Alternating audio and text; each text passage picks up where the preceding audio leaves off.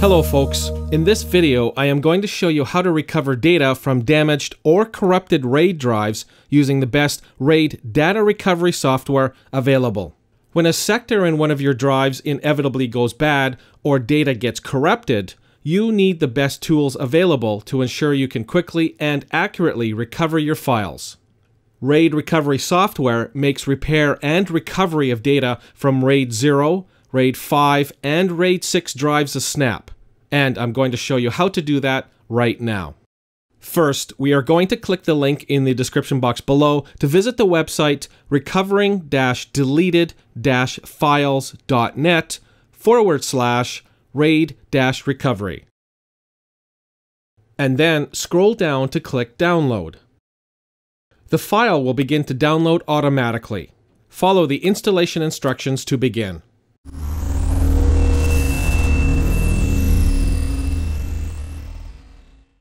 And here's the software. Before you can begin to recover your data files, you will have to first build your RAID. From the Data Recovery tab at the top, click on the RAID Recovery button here at the bottom of the window. Here in the RAID Reconstruction window, you will select the drives in the left window that make up your RAID, and click the right arrow button to add them to the right RAID order window. Be sure your drives are in the correct disk order by clicking on the up or down arrow button to move them into the correct order. Now, click on the RAID Start Sector boxes to enter the starting sector of the RAID drives. If you don't know the starting sector of the RAID drives, click the Don't Know Start Sector of the Drives checkbox and select one or more probable start sectors from the drop-down box.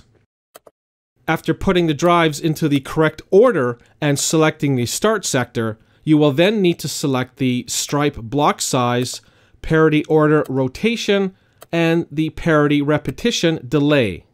Then click on the big Build RAID button. If the parameters you entered were correct, a single RAID is shown. Select it and then click on the Show Volume List button.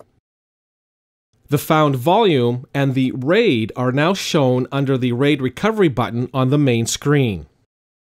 After you have built your RAID, you have to scan a RAID volume to recover data in that volume. Select the volume to be recovered. A flying pane will slide out to the right, showing you several recovery options. Selecting Quick Recovery will be the fastest recovery option. But if you are unable to recover certain files, the Deleted Recovery, Advanced Recovery, and Raw Recovery options may reveal the files needed for recovery.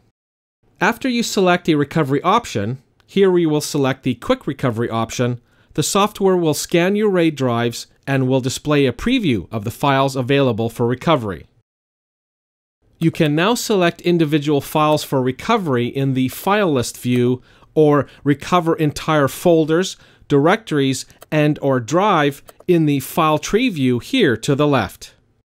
Clicking on the File Type List tab will display the files available for recovery by file type. Or you can search for a specific file or files here in the Filtered Tree tab. Once you have selected the files for recovery, click the red Recovery Disk icon in the lower right corner of the window. You will have to register the software in order to recover your data from your RAID, but once you do that, your deleted files will be recovered and the whole process only takes a couple of minutes. You will need to select a destination drive separate from the drive you are recovering from in order to save the recovered files to. Then click the OK button to begin the recovery process. A warning window will pop up to confirm the recovery process. Click Yes to proceed.